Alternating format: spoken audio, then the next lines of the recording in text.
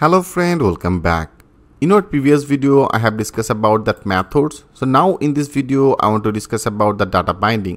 For the reasons better, I want to create another file, click on the save as, and I just name it as a class 3.html. Sorry, I just define 3.html, and now I just simply save it.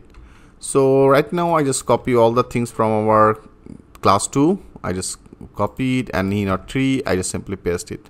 Perfect. Okay, so right now we don't need this. I just simply remove it, and here that is our method, so I also don't need this method. So better I just simply define that method. That is our method. I just simply remove it. Okay, I just simply remove it. And also in our title here I define as a JS data binding. Okay, I just simply define as a JS data binding. Perfect.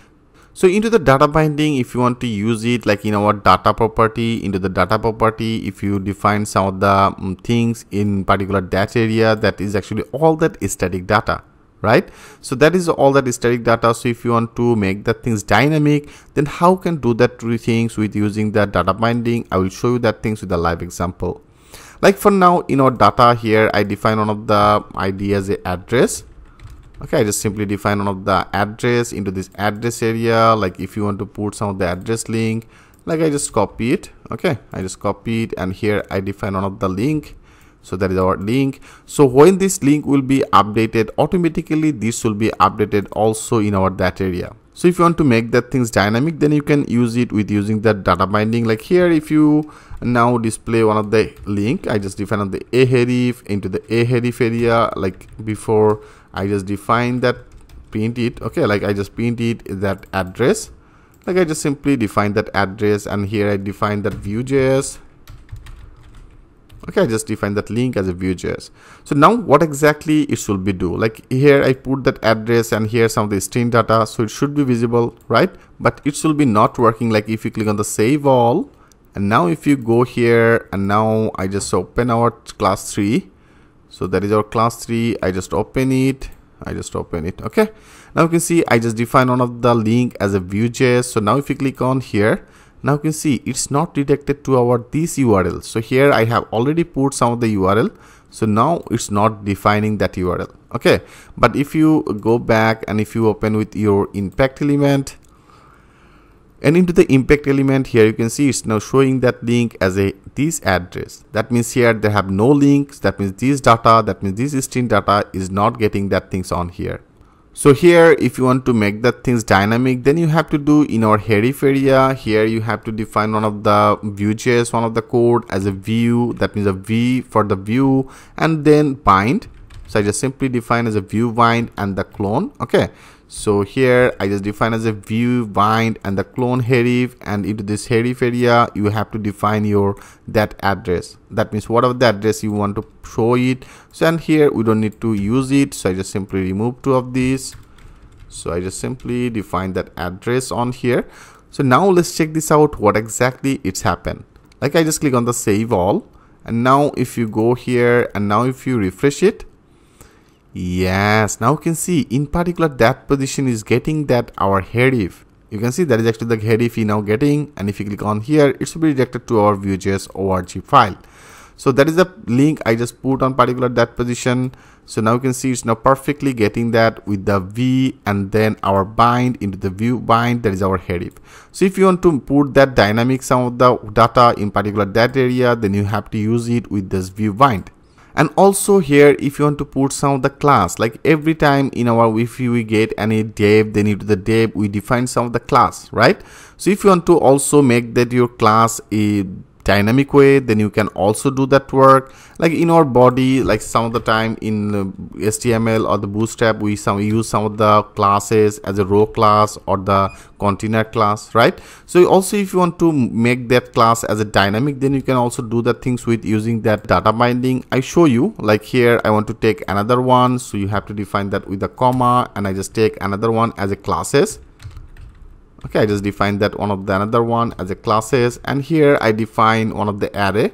So if you want to define that array, like I just define array as a 1, and also I define another one as a 2. Okay, I just define as a 2 on particular that position. And here if you want to display some of the class, like I just put some of the class as a h1 tag. Okay, I just define on the h1 tag. Into the h1 tag I define some of the name as easy learning. I define the easy learning, and here I define on the class. Okay, I just define on the class.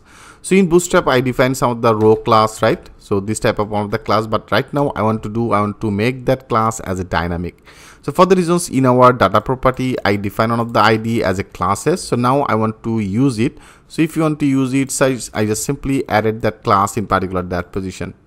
Okay, so right now if you click on the save all, like I just click on the save all, and now if you refresh it, and now you can see they have the showing as a class as a classes. But into the classes I define some of the ID, like you can see that I just define one of the array as a 1 and the 2. So it should be visible in particular that area, right?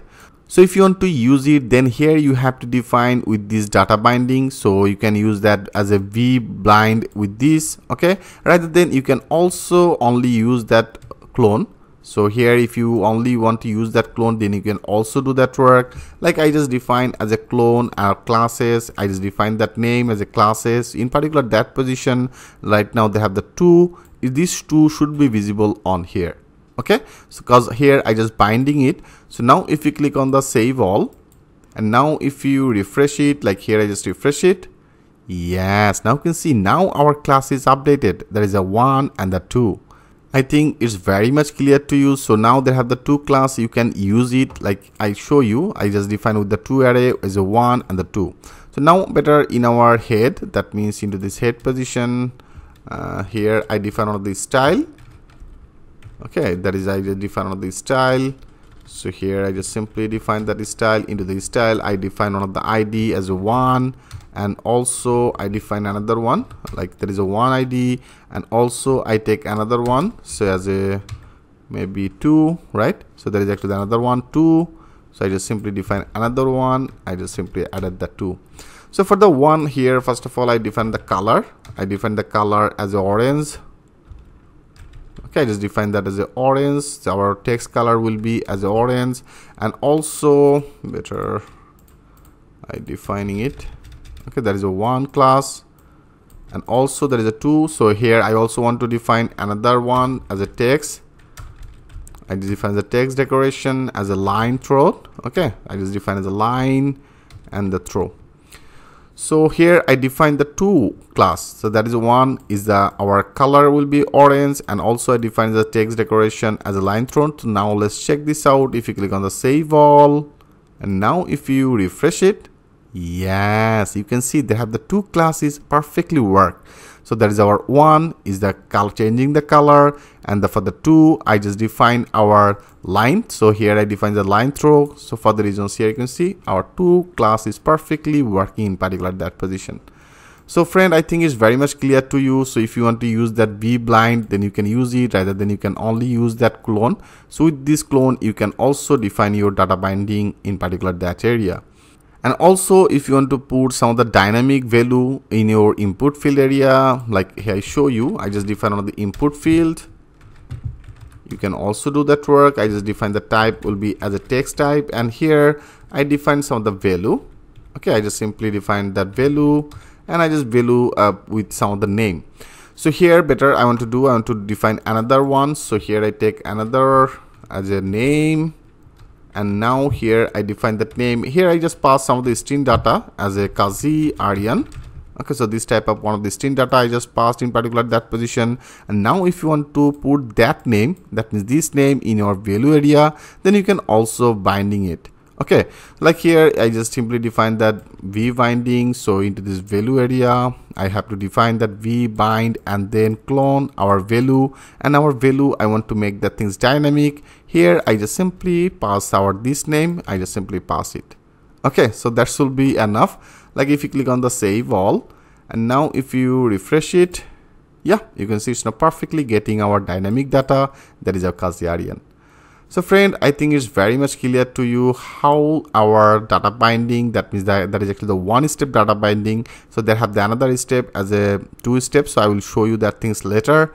So right now our data binding, if you want to display the data binding function, then you have to use it. So as I told you before, just take that all function, how that things exactly work in fundamental series, because we will use it in our project. Okay, so we will use that data binding in our project, we will use our elements, we will use that data property, and everything we will create, and we'll create one complete inventory management system with VueJs and Laravel. Okay, so then it will be very much interactive, friend. I think data binding, you have a little bit idea about that, how the data binding you have to display. So here I just simply define that part. So in our next video, I will discuss about events. So how can create the events in VueJs. In our next video, I will show you that things with a live example. So thanks for watching, and I will see you in the next video.